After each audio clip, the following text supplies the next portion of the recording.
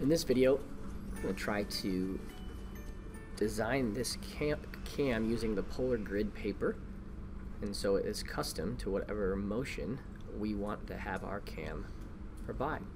So we're going to start a new design. And right away, I'm going to create a component, and I'm just going to call it custom cam for now. You can kind of give it whatever name you would like. And I'm going to create a sketch on this XY plane. And the first thing I'm going to do is then I'm going to save a polar grid. So I have the polar grid right here, and I'm going to right click and save the image. I'll just call it P grid. Alright, now back in Fusion I see that this is 2 inches. So back inside of Fusion, before I put in the polar grid image, I'm going to create a line. I'm going to make that a construction line, and I'm going to make it right on the center point, and I'm going to make it exactly 2 inches up, so we know kind of how big to make our polar grid. Now I'm going to insert that polar grid, insert from my computer. There it is, the P grid. Select that face, and we notice that it is pretty small, so we're going to make it much bigger by just grabbing this outside and making it much bigger. Keep grabbing it like this. And I'm going to zoom in here a little bit, and I want the center of it to be in the center origin. So I might have to move that. As you see, you can move that around a little bit. So the center origin. So I'm going to zoom in here and we'll try to have that cross there almost perfectly.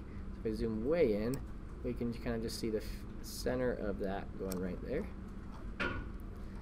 And the 2 inches, I want to make sure that this is all the way up there for that 2 inches, so we're going to make it a little bit bigger yet. Let's see here. It's too big, so we got to have this dot be right there. Let's bring it down, and that is pretty good right about there, and that is about 2 inches. I do want to move it over just a little bit, it looks like. A little bit over this way. I'm going to zoom in like we did before maybe, and just kind of get it in the right spot in the center.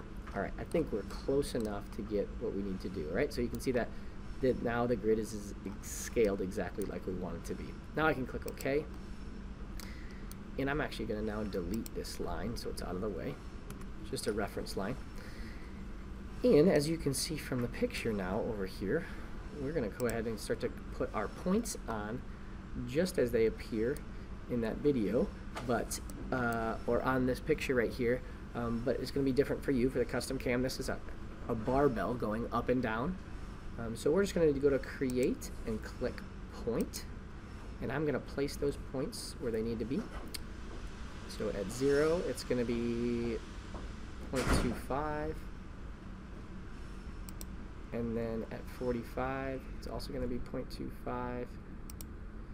And at 90, it's 0.625, so somewhere close to around here. It doesn't have to be absolutely perfect. It's going to be close.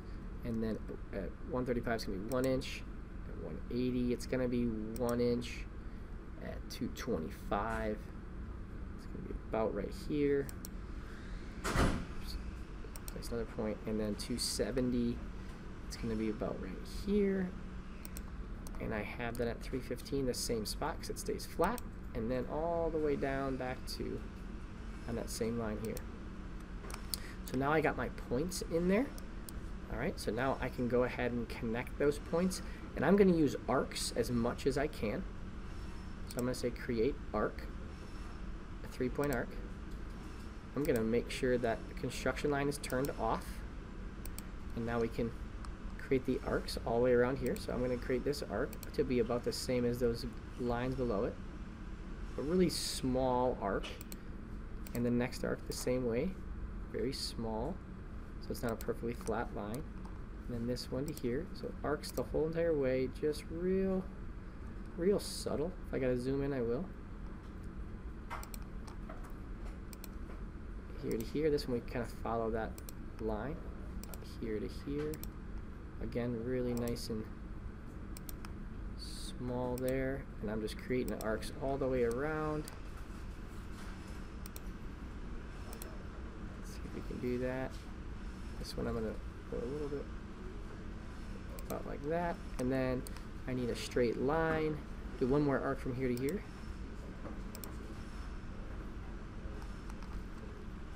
Okay, something like this, and then one more straight line to finish this profile.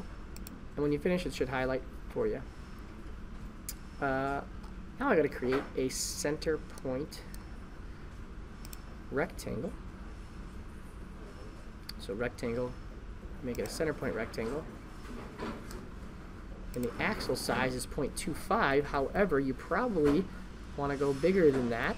I'm going to make it 0.25, but what is the dimension we might need for that profile? And now I can finish the sketch, and I can extrude. And I'm going to make that 0.125 or an 1/8 inch. And I can go ahead now and hide that canvas, like so. After hiding that, one other thing we can do now is we can add some fillets, because it'd be kind of jagged here, these edges. So I'm going to kind of zoom in. And I would maybe add a fillet here, because I think the cam would get stuck, so it kind of flows around there nicely. And any other fillets, maybe you want to even add one up over here, because it's kind of a jagged edge. It's not going to mess with it too much, but it helps flow for making that cam. And so we'll add some fillets. I'll let you do that around your cam, depending where those edges are at. And that is how you would create a custom cam using a polar grid.